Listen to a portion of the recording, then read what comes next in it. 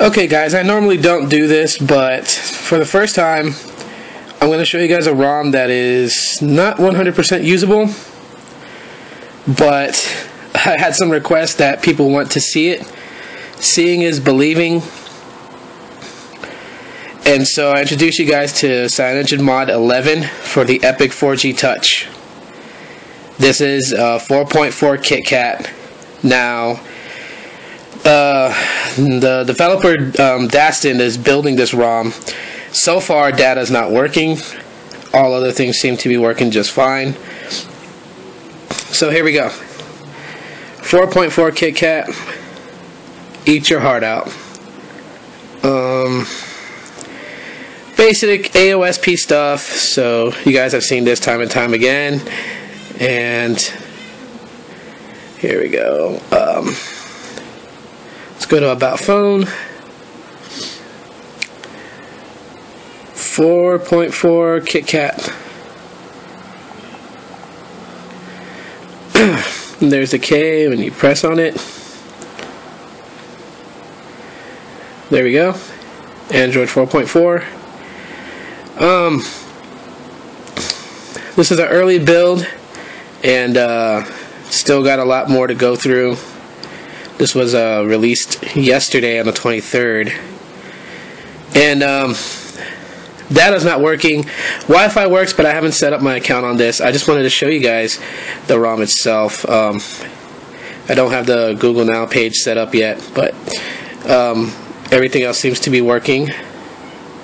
Let me see where the brightness is at. Lower it for you guys. Okay. Okay, Google. Not working. Okay, Google.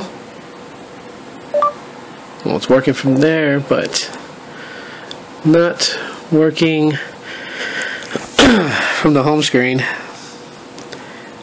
But it's probably because I don't have it set up. Like I said, nothing is set up. My account's not even added on here.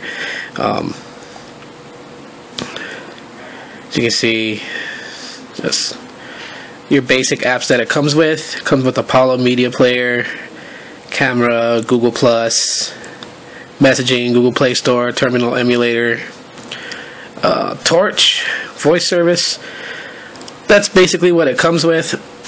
So, yeah. 4.4 KitKat, I'm looking forward to this actually running on our device. Like I said, right now there's no data, so I wouldn't suggest this as a daily driver. Everything else is pretty much still the same. I'm surprised this one comes with the messaging app instead of Hangouts as a default messaging app, but probably because most people don't want Hangouts as its default messaging app. They would rather use the regular messaging or things like Go SMS or any of those.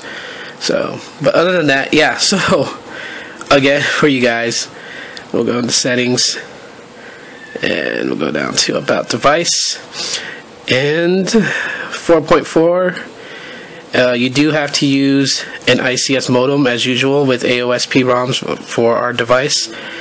And there we go. Build date, build number. And again, one last time. And there we go. So yeah, guys, Android 4.4 KitKat, we're getting it on our phones. Show your support at XDA developers. You guys can check it out. I'll put the link in the description. And show your support to Dastin. He's doing an excellent job bringing us some of the best updates for our device, and he's now working hard on 4.4. So go over there and show your support, because this phone is basically 2 generations old, about to be 3 generations old when the Galaxy S5 hits the market. They're already talking about the Galaxy S5, so for them to keep some development for the Epic 4G Touch, and to have 4.4 now available for our device, just without data right now. To me, that's a big step. So, anyways, guys, thanks for watching this ROM review.